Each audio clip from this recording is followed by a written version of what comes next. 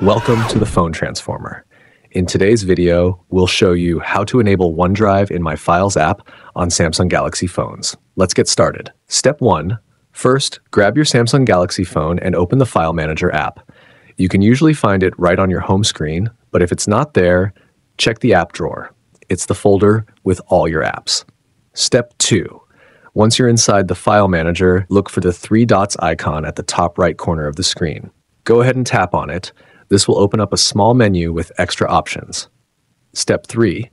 From that menu, find and select Settings.